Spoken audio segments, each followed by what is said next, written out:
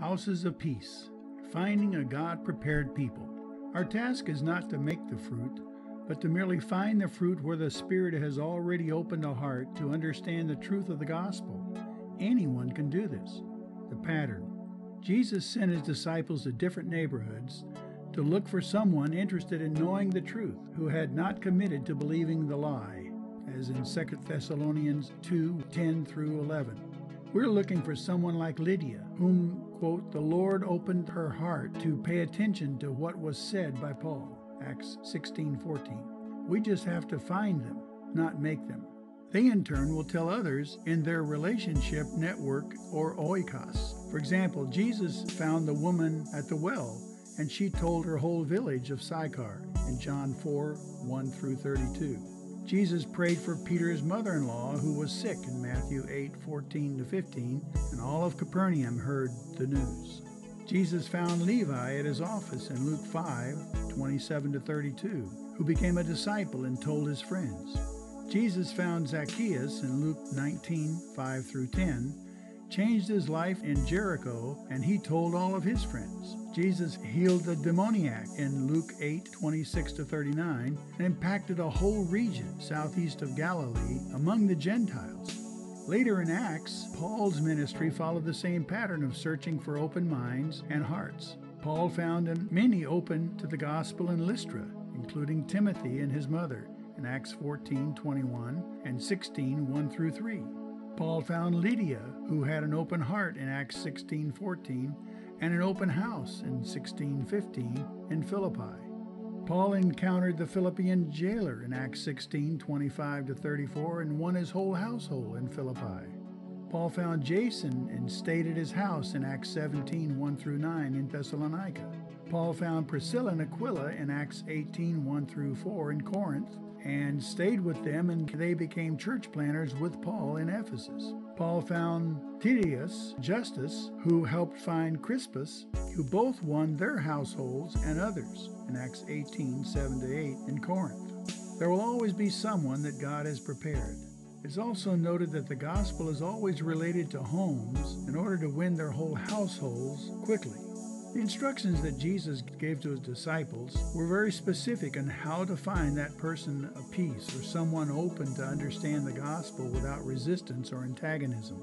He told them what to do and what not to do in Luke 10:1-11 and Matthew 10:5-14.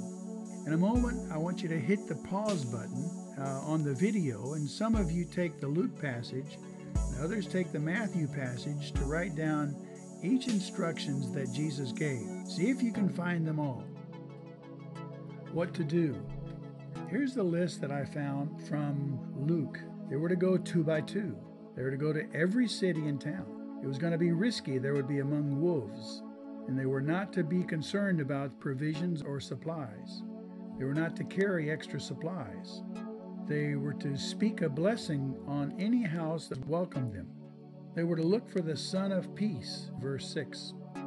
They were to remain in that house, whatever house welcomed them. They were to eat or drink anything that they were given, and not to deny it. They were not to go house to house once they found one that was open. They were to heal the sick by prayer. They were to tell them of the kingdom of God that was coming. In Matthew's gospel, some of the things that were a little bit different.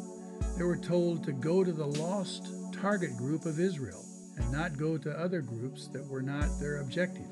They were to heal the sick, raise the dead, and cast out demons. Pretty specific. They were to look for someone who was worthy, and that is someone who was valuable or worth spending time with because of their response to the initial message.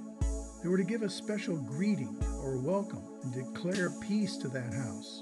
Likewise, they were warned, you'll be persecuted, but do not be concerned, and then flee to the next city if you're hated in one. Some of the things they're told not to do, they were told not to go to the Gentiles or the Samaritans. That is, they were to stay targeted. They were not to carry extra money with them, nor extra clothes, however long they were going to be gone. They were forced to trust God to meet their needs. They were not to stay if they did not receive their words. They were not to greet people along the way. And they were not to stay if they were rejected. That is, they were not to waste time trying to persuade or befriend closed hearts. Why did Jesus teach these principles? And how does this fit into our cultural context? Well, I think first of all, and this is field one, objective is to find the person or the house of peace. They're to receive you or welcome you. You'll probably find 1 out of 20 or maybe 1 out of 100, depending on the culture. But there will be somebody if we go. Another sign is that they would serve you or do you a favor. And don't be afraid to ask for help. They listen to you, they're curious, they're open to the truth, maybe even ask questions. They are known in the community, maybe famous or maybe infamous, but they could become the gatekeeper to a whole community. They embrace Jesus and his kingdom, that is, that they accept him when they hear his story and his offer. They begin to obey Jesus right away. They introduce you to their oikos, and they tell others about Jesus. How to find this person of peace? Well, here's some suggestions. Walking through a neighborhood and praying for the residents and God's leading into a person he has prepared, it might look like this. Phase 1. At their door, say something like, "We're practicing acts of kindness in the neighborhood, and here are some cookies," or whatever you might want to give them. We're also praying for people. If God were to do a miracle in your life, what would it look like? And pray for whatever they request. If you sense an interest, maybe briefly share your testimony, but then record their name and address and prayer request and tell them you're going to pray for them daily. Keep it low key and then leave. Phase 2, maybe 10 or 14 days later. Give God time to make a difference. You might say something like, "Hi," and then use their name that you recorded. "We've been praying for you daily. How's it going?" regarding whatever their prayer request was. Then share your testimony, or the person with you share their testimony, and ask if you could show them the best news that man has ever heard, and share God's story. If they accept Christ as Savior and Lord, immediately teach them to share their testimony with someone close by. Tell them you can come back and share another story with them and their friends.